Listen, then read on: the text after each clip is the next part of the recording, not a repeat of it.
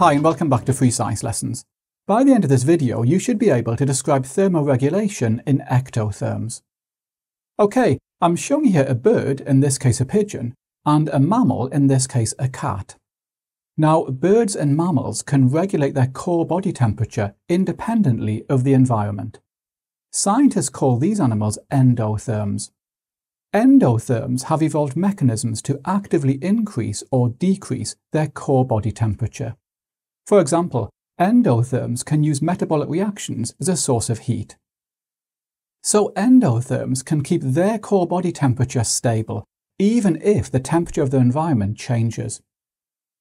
In contrast, ectothermic organisms cannot control their core body temperature in this way. Ectotherms include all invertebrates, for example insects. Fish, amphibians and reptiles are also ectotherms.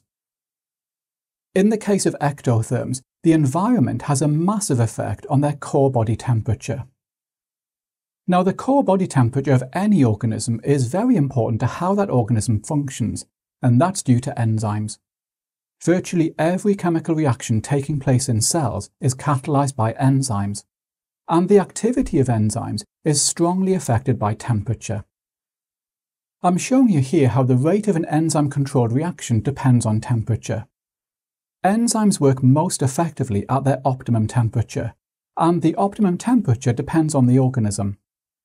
Below the optimum temperature, enzyme activity is reduced.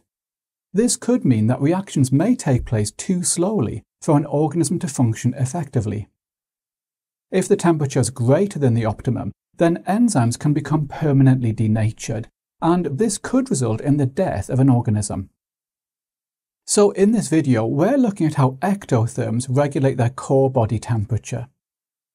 Now, I should point out that we're going to look at land-based ectotherms.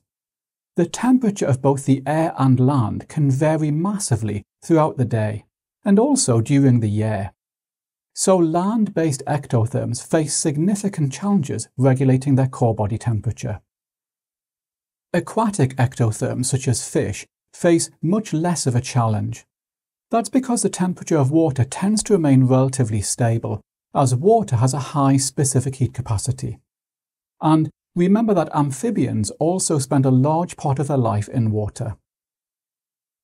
Now, unlike endotherms, ectotherms cannot rely on metabolism to control their core body temperature. Instead, ectotherms change their behaviour. So let's start by seeing how ectotherms can absorb more heat energy from their environment. By doing this, they can increase their core body temperature. I'm showing you here a lizard basking in the sun. By doing this, lizards absorb solar radiation, which increases the lizard's core temperature. And lizards often do this to warm up at the start of the day. Early in the morning, lizards are often very slow moving, as their body temperature is low.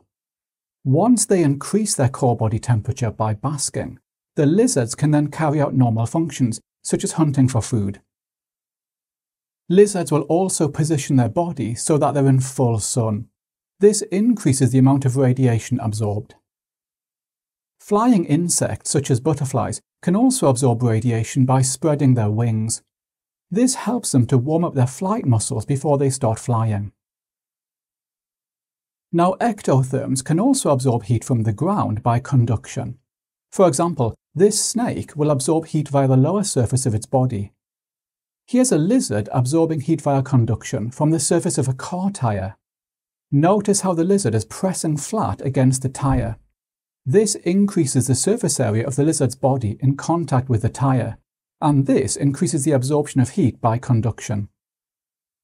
Some ectotherms generate heat locally.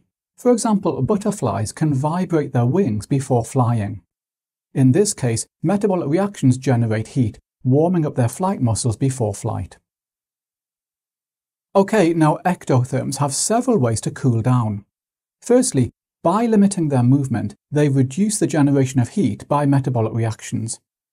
They can also avoid the sun's radiation by finding shade or by burrowing into the earth or under leaves. They can also press themselves against cool ground to lose heat by conduction. This marine iguana has positioned its body to minimize the surface area exposed to the sun. Marine iguanas can also enter the sea to cool down. Okay, now as well as behavioural adaptations, some ectotherms show physiological adaptations to control their core body temperature. For example, marine iguanas have a dark coloured skin. This absorbs more of the sun's radiation than lighter colours. When marine iguanas are in the sea, they lose heat to the water by conduction through their skin. In this case, their heart rate slows down. This reduces blood flow through the skin and reduces heat loss.